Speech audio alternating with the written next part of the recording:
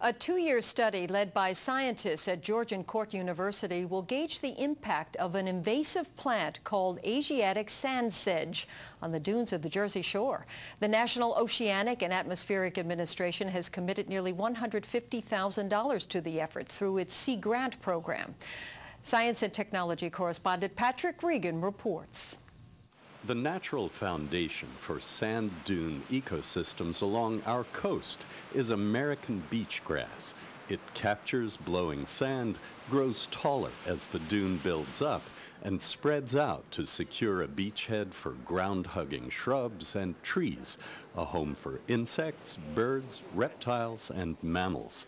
On dunes from Sandy Hook to Cape May, American beach grass is being outcompeted by an invasive sedge called carex. When it first came here, it didn't seem to move very fast, and for reasons we don't understand, suddenly now it's expanding extremely rapidly. It starts to create what's called a monoculture.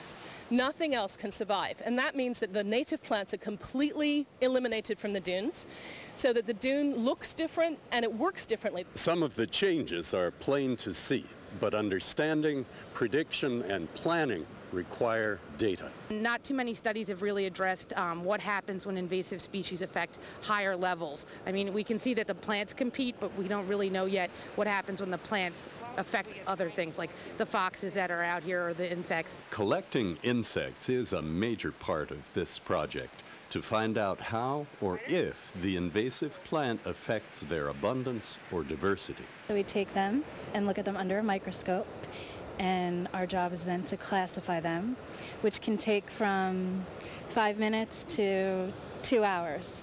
Sea Grant funding has enabled the project leaders to enlist students from Georgian Court University and Brookdale Community College. I think it's probably the most gratifying thing I've done so far at school.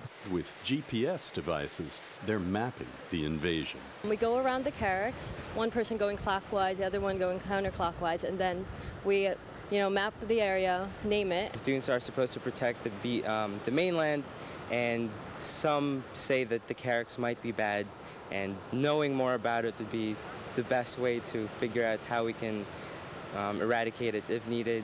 The most closely studied sites are Sandy Hook, Island Beach State Park, and Holgate. But the students are mapping literally from one end of the state to the other. Patrick Regan, NJN News, Island Beach State Park.